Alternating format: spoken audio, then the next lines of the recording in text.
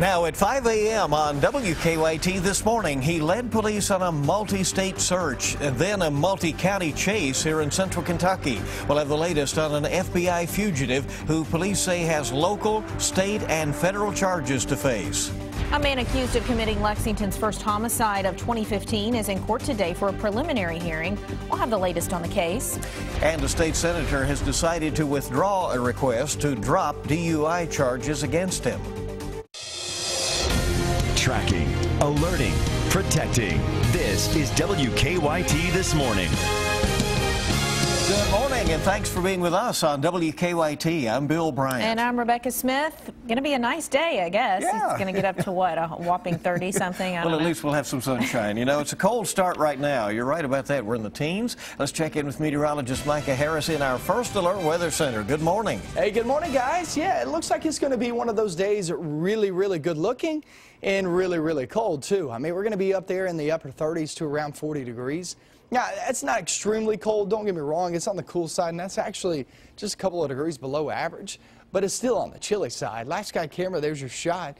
A lot of lights out in Hamburg you can see off in the distance, so no fog issue. You're going to have a frost issue, scraping it off of your windshields and whatnot. Temperatures are already sitting there at 14 degrees in Lexington. We'll finish off maybe 12, 13 degrees, and down toward the southern zones, we'll finish off in the teens for everybody. Today's forecast, 39 degrees, sunny but cool.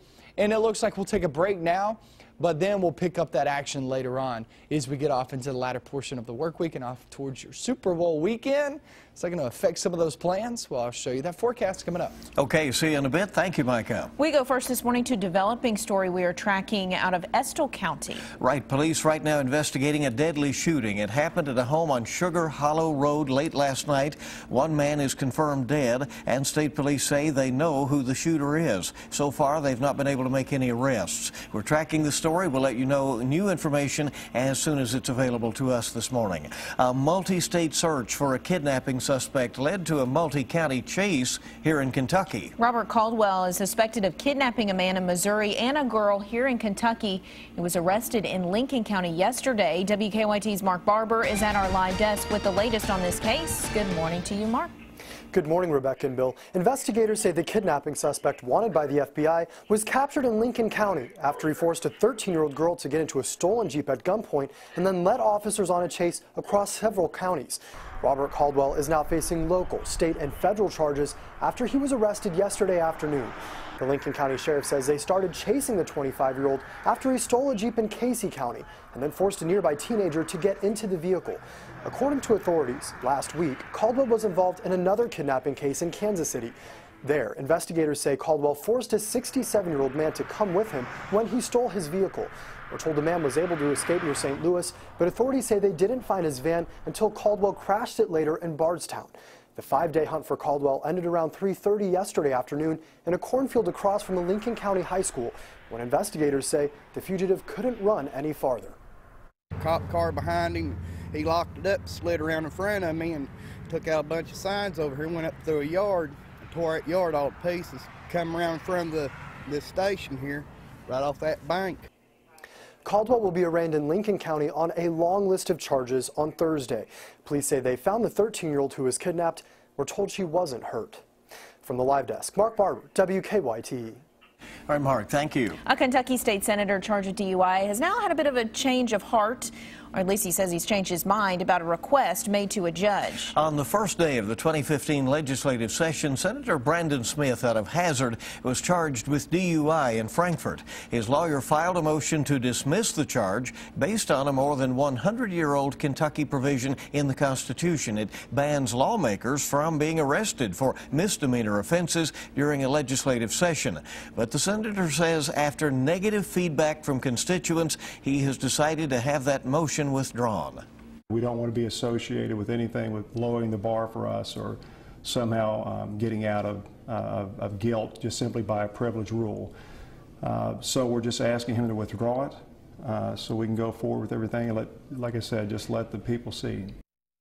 Senator Smith says he has received threats and that his entire ordeal has been embarrassing and difficult for his family and for himself. He represents the 30th district, and that covers much of southeastern Kentucky. Well, this morning, a man charged with stabbing his boyfriend to death will have a preliminary hearing. It was Lexington's first homicide of 2015, and now 20-year-old Matthew Donahue is charged with killing 40-year-old Todd Schumacher in their home on Lamont Drive. WKYT's Whitney Wetzel is live from District Court this morning with a look at the case. Whitney, good morning. Good morning. A man charged with stabbing his boyfriend to death is scheduled to have his second day in court this morning. 20-year-old Matthew Donahue is accused of killing 40-year-old Todd Schumacher on January 18th. It happened in their home on Lamont Drive. Donahue was in court last week for his arraignment, where he pleaded not guilty and a judge denied him bond. Donahue was already going through the court system on a care and treatment of animals charge from last October. Police say he put his roommate's canine in a hot oven, causing multiple burns. Friends tell us that dog is the same one that Schumacher reported missing just a few days before he was stabbed to death. Donahue's preliminary hearing is scheduled for 8:30 this morning. Live in Lexington, Whitney Wetzel, WKYT. Whitney, thank you. We're tracking the investigation into a bar fight that involved an EKU football player. Police say it happened Saturday night at Jersey's Lounge and Dance Club in Richmond. Police have not made any arrests. Richmond police tell us the fight involved football players from two different teams, but they will not say which teams. Now, our news partners at the Herald Leader report the injured player is EKU offensive lineman Colton Scurry. The newspaper reports that Scurry's father told them that he has a broken nose and facial fractures. In a statement, Eastern Kentucky University said that investigators are looking into the incident. EKU also said it may be related to a reported assault at Telford Hall on Sunday morning. Lexington police are looking for anyone at a weekend concert who may have witnessed a shooting. It happened early Sunday morning inside a facility on Floyd Drive. Rapper Kevin Gates was performing. Lexington police say shots were fired. Someone was hit in the leg. The victim had non-life-threatening injuries. Police now want to talk to Gates because they think he may have witnessed the shooting. A well-known Kentucky lawyer is recovering from injuries that he received in an accident. Police say Darrell Isaacs was riding his bike last week in Louisville when a car hit him. They say the driver of the car couldn't see Isaacs because of the sun's glare. Isaacs has been in the hospital ever since, and the Courier-Journal reports he is now upgraded to fair condition. Isaacs is known as the heavy hitter and the Kentucky Hammer in his commercials. Students at Harrison County High School are remembering a classmate killed in a crash. Investigators say Harrison County senior Bradley Beagle lost control of his car Monday and crashed on US 27 in Pendleton County. He was seriously injured. His passenger, Harrison County senior Darren Williams, later died from his injuries. Grief counselors were on hand at the school yesterday.